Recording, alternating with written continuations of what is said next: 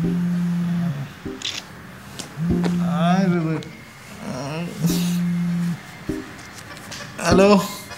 ഞാൻ പറഞ്ഞില്ല അമ്മ എന്നെ രാവിലെ ഫോൺ വിളിക്കില്ലെന്ന്.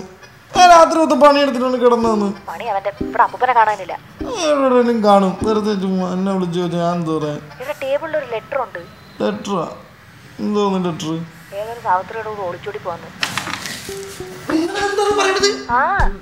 എവിടെ പോയെന്ന്? ഞാനിവിടെ പെണ്ണ് പോലും കിട്ടിയിട്ടില്ലാന്ന്. എന്റെ അവസ്ഥ കുറിച്ച് നിങ്ങൾ ചിന്തിച്ചിട്ടുണ്ടോ? ഞാനിവിടെ നാട്ടുകാരുടെ മുഖത്ത് ഇങ്ങനെ നോക്കുന്നു.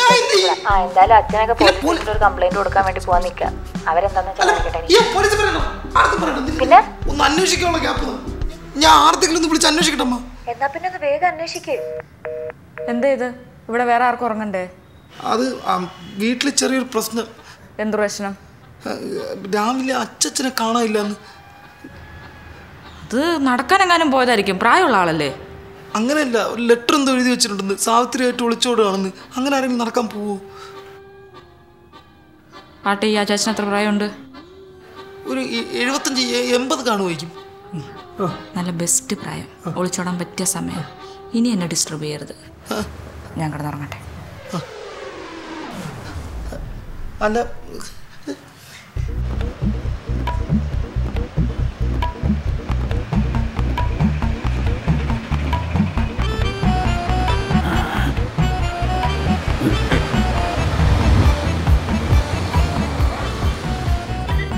പേപ്പർ എടുത്തേ മോനെ. ഇത് തന്നെയാണോ ഫ്ലൈറ്റ് നോക്കി? ഇവിടുത്തെ സെക്രട്ടറിയുടെ പേരെന്താ? നടക്കൂല. പിന്നെ നടക്കൂല. ഞാൻ ഓൾറെഡി പറഞ്ഞു. അതാ കാണിക്ക്. ഞാൻ കേറാൻ പറ്റുമോ നോക്കട്ടെ. വരെ എല്ലാ സെക്യൂരിറ്റികൾക്കും മോടാൻ. പീതാംബരം ഇപ്പോഴും 115 തന്നെടാ. അല്ല സാറേ, 116. 116 പറഞ്ഞായിരുന്നു, മറന്നുപോയി. സാർ അവനോട് ചോദിച്ചാൽ ഇത് നീ തുറക്കും, അത് ഞാൻ തുറക്കും. അപ്പൊ ഞാൻ കൈ ഇട്ടൊക്കെ വെള്ളം ചില്ലും തട്ടല്. പീതാംബരം ദേഷ്യക്കാരനാ.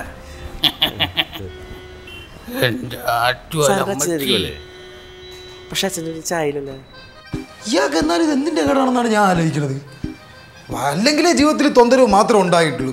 വയസ്സാകുമ്പോഴെങ്കിലും ഉണ്ടായിരിക്കും എന്ന് ചോദിച്ചാൽ അപ്പോഴും തൊന്തരവ് തന്നെ. നിങ്ങൾ ഈ കാലത്ത് തന്നെ തെക്കും വടക്കും നടക്കാണ്ട് ആ നാട്ടിൽ പോയി അന്വേഷിക്ക്. നാട്ടിലിപ്പോൾ ഞാൻ പോയി അന്വേഷിക്കുന്നത് അവിടെ അനിയില്ലേ. എന്നാലും ഇയാളുടെ ധൈര്യം, കയ്യിലാണെങ്കിൽ ഒരു 10 വയസ്സ് പോലും കാണില്ല. ആ സോപ്പ് എടുത്തേ.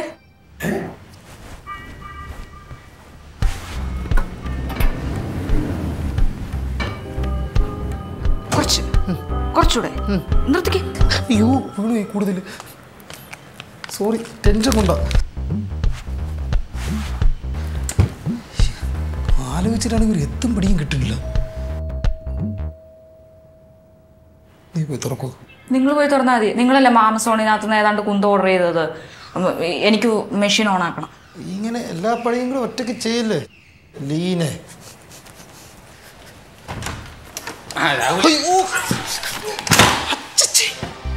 ഇങ്ങോട്ട് വന്നത് ഇവിടെ ആരുമില്ല. എന്തിനിപ്പോ ഇങ്ങോട്ട് വന്നത്? പൈസക്കാരത്ത് ഒപ്പിച്ച് വെച്ചിട്ട് ഞാൻ ഇവിടെ കയറ്റൊന്നുമില്ല. സാവിത്രി ഇവിടെ കാണാൻ വന്നു. ഇങ്ങനെ ഈ ചക്കയെ കയറ്റി നിങ്ങൾ സെക്യൂരിറ്റി പിടിച്ചിരുത്തിയൊന്നുമില്ലേ? സെക്യൂരിറ്റി ഞാൻ പറ്റില്ല മാറിയ അകത്തോട്ട് കയറണ്ട. അകത്ത് മൊത്തം വൃത്തിയുടെ കിടക്കുകയാണെന്ന്. ഇവിടെ ഞാൻ വൃത്തിയാക്കി തരാടാ. ഒന്നും കാണിക്കരുത്. ഓരോന്ന് കൊണ്ടുവന്ന് ഒളിച്ചോടണമല്ലേ പറഞ്ഞേ? ഞാൻ പോയി. ചക്കയായിട്ടാ നിങ്ങൾ ഒളിച്ചോടിയത്? ചക്കയറ്റോ മാങ്ങയറ്റോ ഒക്കെ വിളിച്ചോടാ. 2 ദിവസം ഞാൻ അവിടെ കാണും. 2 ദിവസം എടുത്ത് കയറാൻ പറ്റില്ല. ഞാൻ ആദ്യം വീട്ടിൽ വിളിച്ച് കാര്യം പറഞ്ഞിട്ട് നിങ്ങളോട് എത്തി. വീട്ടിൽ വിളിക്കല്ലേ? നീ വീട്ടിൽ വിളിക്കല്ലേ?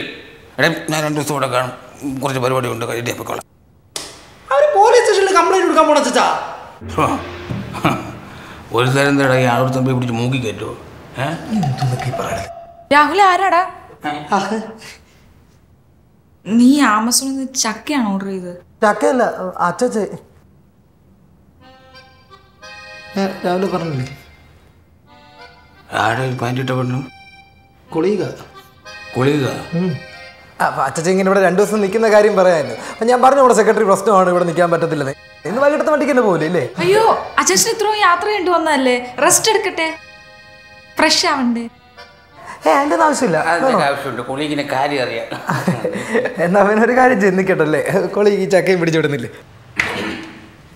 ഇതാണ് മുറി. AC ഉണ്ട്, അറ്റാച്ച്ഡ് ബാത്റൂം ഉണ്ട്, എല്ലാ സൗകര്യമുണ്ട്. ഹാപ്പി അല്ലേ? എല്ലാം വൃത്തിയുണ്ട്.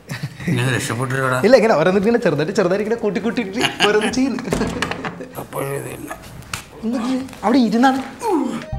എന്താണ് നിങ്ങളുടെ ഉദ്ദേശം? നാട്ടിൽ നിങ്ങളുടെ ശല്യം സഹിക്കാൻ പോയതാണ് മനുഷ്യർ ഒരു കള്ള സർട്ടിഫിക്കറ്റ് ഉണ്ടാക്കി പുതിയ നാട്ടിൽ വന്ന് താമസിക്കുന്നത്. ഇവിടെ എങ്ങനെ ഞാൻ എങ്ങനെ സ്വസ്ഥമായിട്ട് ജീവിച്ചോട്ടുന്നു? ഞാൻ ഇപ്പൊ പഴയ പോലെ അല്ലെന്ന്, ഞാൻ ഒരുപാട് മാറി. നിങ്ങൾ പണ്ടത്തെ കാര്യം വെറുതെ ഓർപ്പിക്കല്ലേ. 5 മിനിറ്റ് എന്ന് പറഞ്ഞ് വീട്ടിൽ കൊണ്ടുവച്ച് കൂട്ടുകാരുടെ ബൈക്കിന്റെ ബാറ്ററി അടിച്ചു വിറ്റിട്ടോ. എടാ ബാറ്ററി ഇല്ലേ എടുത്തോളൂ, വണ്ടി എടുത്ത് വിറ്റിരുന്നെങ്കിൽ എന്ത് ചെയ്യുന്നു? ബൈക്ക് എടുത്ത് വിട്ടത് കൊന്നണം ഞാൻ. എടാ ഈ വിടുന്നേ, ഒരു കാര്യം കാണിച്ചു തരാം. നോക്കേ, എന്താണ് ചരവക്കോളം? സാവിത്രി മരിച്ചാൽ ചുമ്മാടുത്താൻ പറയില്ലേ? ഇല്ല, നീ ഇത് 2ാമത്തെ ടൈം ആയിട്ടാണ്.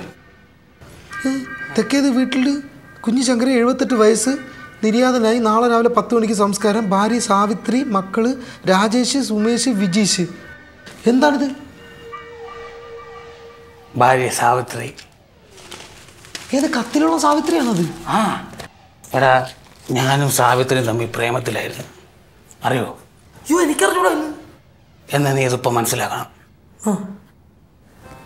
അവളുടെ കല്യാണം കഴിയുന്ന അന്ന് ഞാൻ അമ്പലത്തിൽ പോയി അവളെ കണ്ടായിരുന്നു. അവൾ എന്നോടൊരു കാര്യം പറഞ്ഞു. താലി കെട്ടിയവൻ ജീവിച്ചിരിക്കവേ മറ്റൊരു പുരുഷനെ ഒരിക്കലും മനസ്സിൽ വിചാരിക്കില്ലെന്ന്. മനസ്സിലായില്ലേ? ഇല്ല. എടാ, താലി കെട്ടിയവൻ ജീവിച്ചിരിക്കവേ മറ്റൊരു പുരുഷനെ മനസ്സുകൊണ്ട് വിചാരിക്കില്ല എന്ന്. മനസ്സിലായില്ല. വളരെ കുറച്ചു കാലമേ ഉള്ളൂ എനിക്ക് ജീവിതം. ആ ജീവിതം സാവിത്രിയുമൊത്ത് ജീവിക്കാനാണ് എൻ്റെ പരിപാടി. നീ ഒരു കാരണവനെ പോലെ എല്ലാ കാര്യങ്ങളും ഒന്ന് സെറ്റ് ചെയ്ത് ഒന്ന് ലെവലാക്കി തരണം. ഞാൻ അച്ഛനെങ്ങനെ ഉണ്ടായിരുന്നല്ലോ, നിങ്ങളെ കാലം വരെ നിലത്തെറിച്ചാണ്. മൂട് പോയി. നിങ്ങളിത് എന്താണ് പറയണത് ഈ പ്രായത്തിൽ പ്രണയം തേങ്ങാന്നൊക്കെ? എടാ, ഇപ്പോഴത്തെ പ്രണയം പോലല്ല എൻ്റെ പ്രണയം എന്ന് വെച്ചാൽ നല്ല അടിവേരുള്ളൊരു പ്രണയമാണ്. മനസ്സിലായില്ലേ?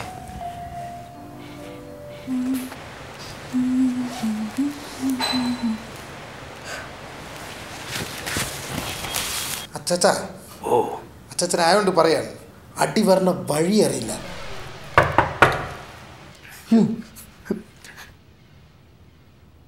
അതെ, ഞാൻ വീട്ടുകാരൊക്കെ ഭയങ്കര ബിൽഡപ്പ് കൊടുത്താണ് ലീന എടുത്ത് പറഞ്ഞിരിക്കുന്നത്. ദയവ് ചെയ്ത് നിങ്ങളുടെ തൊട്ടി സ്വഭാവം പുറത്തെടുക്കും. നീ പറയടാ, എടുത്ത് നമ്മളെ കൊച്ചല്ലേ, നീ എന്തിരി?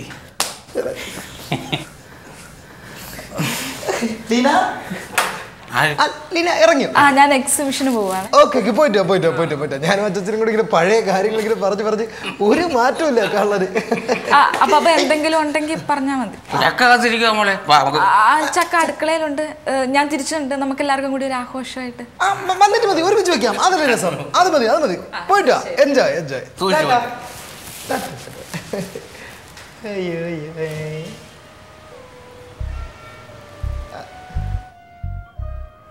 രാഹുൽ, പൊടി ഉണ്ടായിരുന്നില്ല, ഞാൻ കണ്ടായിരുന്നു. ഞാൻ ക്ലീൻ ചെയ്തോളാം.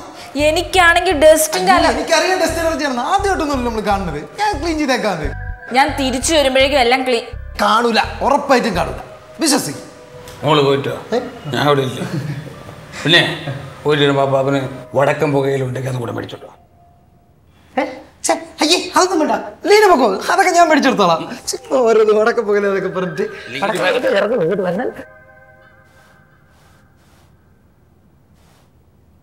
അല്ല, നീയൊന്നും പറഞ്ഞല്ലോ. ഞാനെന്തോ പറയാനാണ്? നിങ്ങളെന്തായാലും എല്ലാവരും തീരുമാനിച്ച് ഉറപ്പിച്ചിട്ട് വന്നതല്ലേ. നിങ്ങൾ ആരുടെയെങ്കിലും വിളിച്ചു കൊടുക്കും. സാവിത്രിയാ, ഗായത്രിയാ, ആരുടെയെങ്കിലും കൂടെ പോകും. ഈ കാര്യത്തിൽ നീ എന്നെ ഒന്ന് സഹായിച്ചേ പറ്റൂ. ഞാനെന്ത് ചെയ്യാനാണ്? എടാ, അവളുടെ വീട് ഈ ഒരു 3 കിലോമീറ്റർ ചുറ്റളവിലാണ്. ഇവിടെ നമുക്ക് 2 പേർക്കും പോയി ഒന്ന് കാര്യം അവതരിപ്പിക്കണം. എൻ്റെ അച്ചാച്ച ഈ പറയണ പ്രണയവും കാര്യങ്ങളൊക്കെ ആ സാവിത്രിക്ക് ഓർമ്മയുണ്ടോന്ന് എന്തുറപ്പാണുള്ളത്? അവർ വേറെ കല്യാണം കഴിച്ച് മക്കളായി കൊച്ചുമക്കളായി വേറെ ജീവിതം നയിക്കല്ലേ. അതിനിടയിൽ കൂടെ വീണ്ടും പ്രണയം എന്നൊക്കെ പറഞ്ഞ് പൊക്കി പിടിച്ചോണ്ട് പോയി കഴിഞ്ഞാൽ എടാ എന്നെ ഇഷ്ടമില്ലെന്ന് അവള് പറയട്ടെ. അവളെൻ്റെ മുഖത്ത് നോക്കി എന്നെ ഇഷ്ടമില്ലെന്ന് പറയട്ടെ. ഞാൻ എൻ്റെ വീട്ടിൽ പോവാം. ഇപ്പം എന്ത് ചെയ്യണമെന്നാണ് പറഞ്ഞു വരുന്നത്? നമുക്ക് രണ്ടുപേർ കൂടെ അവളെ വീട്ടിൽ പോവാം. എനിക്ക് അവളെ ഒന്ന് കാണണം. കണ്ടേ പറ്റൂ.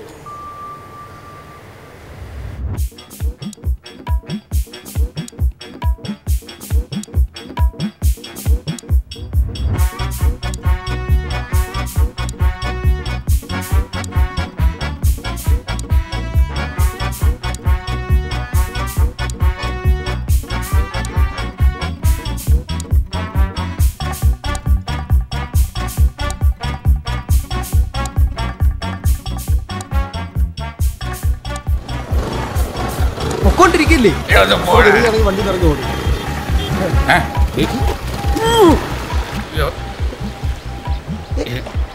ഇതല്ലേ റോഡ് അവിടെ മനുഷ്യ? ഞാൻ പോകണം.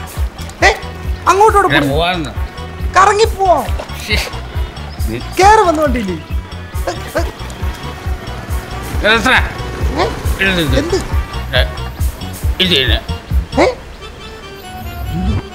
ഇതാണ് മരിച്ച നിങ്ങൾ പറഞ്ഞ സാവിത്രിയുടെ വീട്? നമുക്ക് അകത്തേക്ക് ചോദിക്കായിരുന്നു. ഏത് സമയത്താണോ വീട്ടിൽ വരാം. ഒറ്റ ഇടി വെച്ചെന്നാണല്ലോ ഇവിടെ ഇരുന്ന് ഇത് തന്നെ.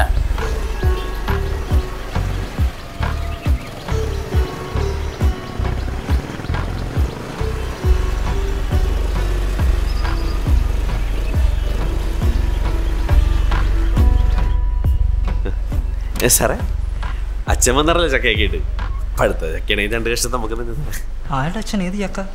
സാറിന് അച്ഛൻ വന്നറിയില്ല. ഞാൻ തെക്കിട്ടുണ്ടായിരുന്നല്ലോ. അതിന് താൻ എൻ്റെ അച്ഛനെ കണ്ടിട്ടുണ്ടോ? ഇല്ല. എൻ്റെ അച്ഛൻ വെച്ചിട്ട് 4 വർഷമായിടൂ. തന്നെയൊക്കെ പണിക്ക് വെച്ചാൽ എന്നെ പറഞ്ഞാൽ മതി. ചേടാ അത് പിന്നെ ആരാണ്?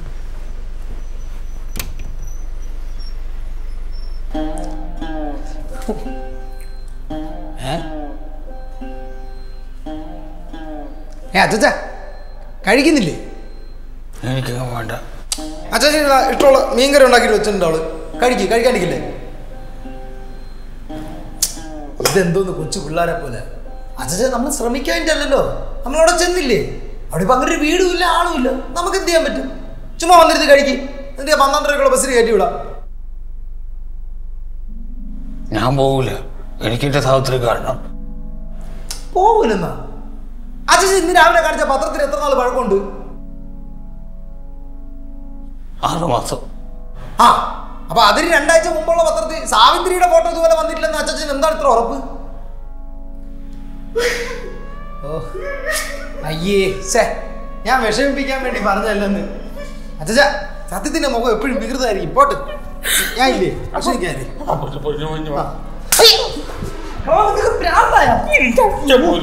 നിന്റെ അച്ഛൻ പോലും എന്റെ അടുത്ത് ഇങ്ങനെ പെരുമാറിയിട്ടില്ല. സാവിത്രിയെ കുറിച്ച് പാപ്പന് മോനും കൂടി നല്ല അർമാദിക്കലാണല്ലോ. ആ പാപ്പ വന്നതിന് ശേഷം വീടും എന്തൊരാഹ്ലാദം.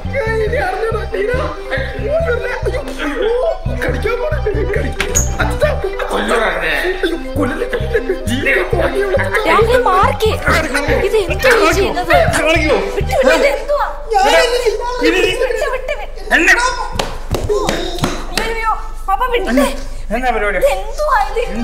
പിള്ളേരെ പോലെ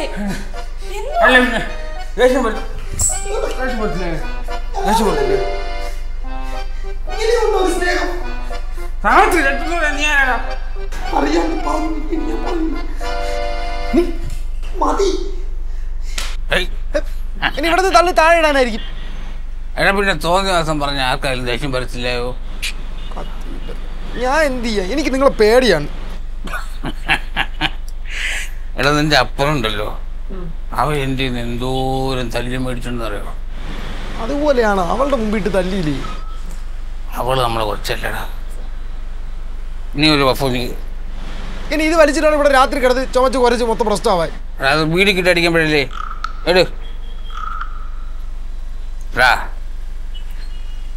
അപ്പം അവൻ സാവിത്രി കാണാൻ പറ്റൂടാ? എനിക്ക് അറിഞ്ഞൂടാ അച്ചാച്ചാ.